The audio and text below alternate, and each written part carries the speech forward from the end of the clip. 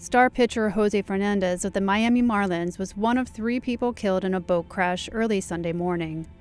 The Cuban-born right-hander was 24. At 3:15 a.m., Coast Guard was out on patrol.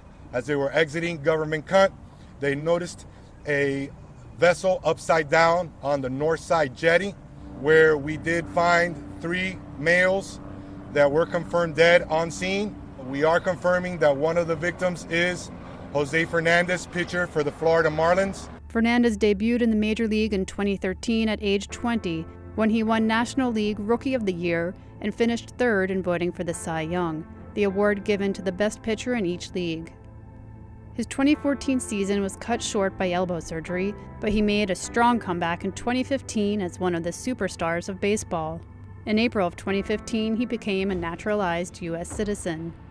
This season, in 29 starts, he had a 16-8 record and a 2.86 earned run average, striking out 253 batters and 182 in a third innings, which could have made him a contender for this year's Cy Young Award. As you see around you, there is no words to describe how this organization feels. Jose was someone who we've known since he was a drafted young man, and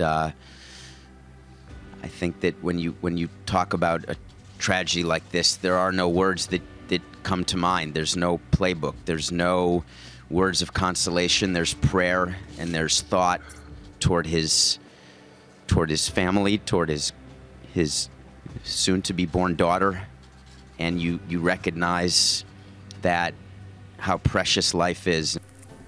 There's just joy with him when he played. When you watch kids play Little League or something like that, that's the joy that Jose played with. Tributes appeared on social media as news of Fernández's death spread. The Marlins game on Sunday against the Atlanta Braves was canceled as banners displaying Fernández's name and jersey number were unfurled around Marlins Park.